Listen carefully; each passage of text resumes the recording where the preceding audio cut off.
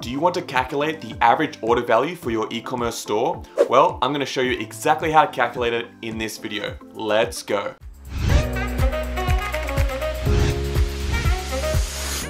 Hey guys, my name is Sam and I love helping e-commerce stores grow remotely. In this video, we're going to go through step by step how to calculate the average order value for your e-commerce store. We're going to be using Google Sheets for this. It's going to be free, really easy to do. I'm going to jump into my computer right now and take you through it. Let's go. Okay guys, so we're now in our Shopify dashboard and I've gone to the orders section here. So you can see we have all these past orders. What we're going to do is just go to export, pop up this window, click all orders, and then just put in plain CSV file, export orders. Once that's done, it's then going to send an email to your email address with the export file or a link to download it. Once it's there, let's open it up. So here we have the email now. It's been emailed to me here and it has the order export. Let's open that. That's going to then open a link, download the CSV file down here. I'll move my big face, open up that file. And then what we're going to do is select the whole file. It's opened up in Excel, but depending on whatever spreadsheet program you have, you can also import it directly into Google Sheets. I'm going to copy that, So copy, and then I'm going to paste here, which is values. So just paste straight into here. Boom. Okay, cool. So now that we have that information there, you can always just click this and filter it. And that then allows you to sort this data depending on the order number or anything like that. But what we're going to do is just open up a new sheet, have a new cell, average order value, and I'm just going to do that. And then the formula we're going to use to calculate the average order value is just average, and then in brackets, and then we can then go and select which cells we're going to use. So go back to the original, and then we're going to go over here to the total and select that whole column, enter. Okay, there we have that changed to dollars. Our average order value for this whole store is $669.30. That's it. And here's the thing, that's for the whole life of the store. If you want to work it out for different products, maybe for different years or months, all you need to do is just separate out the values that you want here, the different orders, put them into a new sheet and run that same formula on that column for total for those orders that are in that sheet. Okay, that's everything. Okay guys, now that we've calculated our average order value for our e-com store, if you found this video helpful so far, please leave a thumbs up and please subscribe for more information. Now I'm going to dive deeper into the average order value metric and how you can improve this and see more success for your e-commerce store. Okay, so we've just calculated this for our store, but what does it even mean? What does average order value mean? Well, basically it's really simple. It just means how much money on average does a first-time customer or any customer spend on your store when they just buy one time. Now, why is this important and why do we want to increase this? So this really tells us a lot about the value that our store provides, and maybe your products are priced at $30, but the average order value is $35, $40, or $50. This really shows you that people can buy multiple products, and here's the big thing.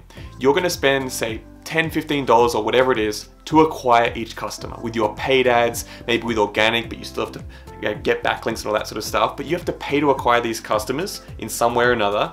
Well, if you can increase the average order value, then even though you pay $10 to acquire that $30 customer, if you can increase the average order value to $40, you're still paying $10. But suddenly, boom, you get an extra $10 in revenue, which depending on your profit margin, that could be an extra $3 to $4 in profit per order. And that's over all the orders. It's absolutely fantastic.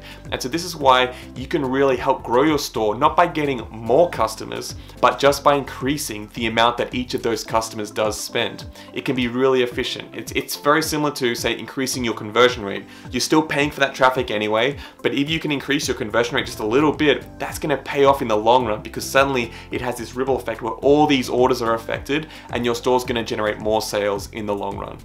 A good way to think about it is that you're already spending this money to get them in your store in the first place. You might as well spend that energy to try and get them to spend more once they're there. Now, how can you increase the average order value of your store? Here are my tips. The first one is have a free shipping threshold. Often I recommend just having free shipping overall anyway because many customers expect that. But say if you're struggling to get your average order value up, what you can do is say, hey, free shipping on all orders over $100. Maybe your average order value is $80 and you want to increase that. Well, pick a number above there, maybe $100, maybe $120. If that's where you want to really push that average order value and say free shipping over that amount. Now, what's really important here is to do the calculations, do the math yourself, and make sure that this is actually profitable. Make sure that if you add free shipping, you're covering that in the actual pricing and the value of your products. Another tip is giving your customers a discount if they spend over a certain amount or they buy a certain number of products. Say they buy a second product, they get 20% off that second product or 50%, whatever works for you. What you can also do is say, okay, if you spend over $200, you get a discount of 10%. Now, even though you're giving them a 10% discount and that cuts into your profit, it actually works out better in the long run because you already spent that money to acquire that customer and you're just increasing the average revenue that they're generating for your store. Another great one is to offer gift cards as well. So say they spend over $200, you give them a $50 gift card that they can use themselves or give to someone else. This is also great for increasing that average customer lifetime value of those customers because then they have to come back and use that. They can't just go and use that on a different store. It's a gift card for your store. So they're going to come back and depending on what value that is, they're going to be forced to actually spend more money on top of that. So that can be a really, really great thing, as well as maybe they give it to a friend